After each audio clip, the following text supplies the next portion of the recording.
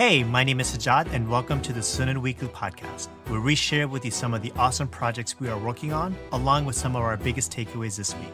Here, we want to give you a chance to see how we are making a difference so that we can all level up.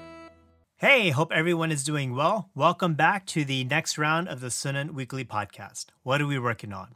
Wow, it's been a crazy past 2 weeks for us here at Sunan. The first awesome news that I want to share with you is the launch of Sunan 2.0. Over the past few months, our team has been pouring their heart out and energy in creating a better Sunan experience for you. One that provides even more value, but better positions you, the Sunan community, to take on the opportunities that are out there. Some of these new awesome features include a brand new and completely redesigned site, a brand new product, which I'm really excited about, called Sunan Marketing, our new Sunan podcast, our revamped portfolio, case studies, and so much more. Check it out at sunandesigns.com and please let me know your thoughts. The past 2 years have been an incredible journey for us here at Sunan. We've reached new levels of growth in every aspect, and I'm very proud of our team for what we've been able to accomplish thus far. But guess what? We are just getting started. Secondly, we dropped 2 awesome blog posts this week called The Difference Between Print and Digital Arts, and number 2, How to Build a Strong Brand Identity. In today's ever-changing digital world, your brand is what sets you apart from the competition. So the question is, how do you go about building a strong brand? Check out the article to learn more. Personally, I think step 5 is crucial. In fact, if you can tie in a greater value proposition here, you have a solid and a winning strategy.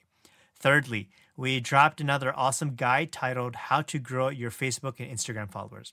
Ever since Facebook and Instagram have been around, they have been super important for marketers, entrepreneurs, and literally any business on earth. Facebook has an astounding 2.3 billion monthly active users. Get this, that's nearly 30% of the world's population. Same way, Instagram is one of the most important social media platforms, especially for strengthening your brand and giving you a better position in the marketplace. So as a leading design and marketing firm, we have put together this complete guide for growing your followers both on Facebook and on Instagram. Make sure you get your copy today.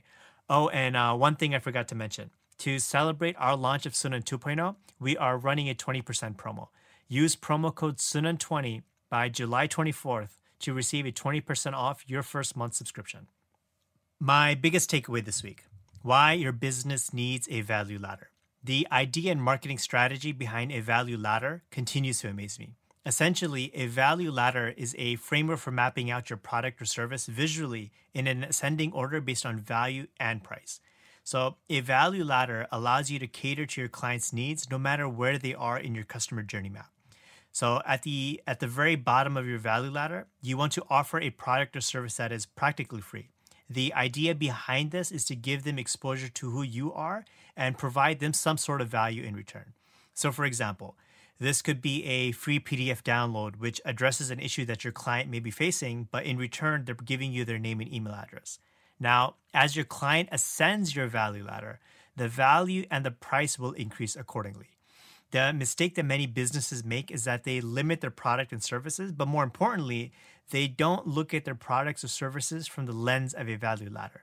So for example, imagine that you are in the fitness industry and you provide workout videos to help your clients get in the best shape that they've ever been in their life.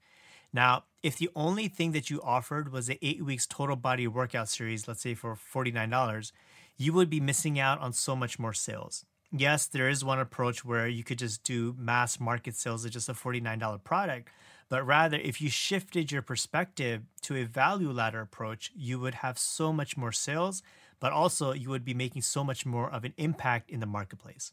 So for example, someone who has completed the 8 weeks course now has received tremendous value from you.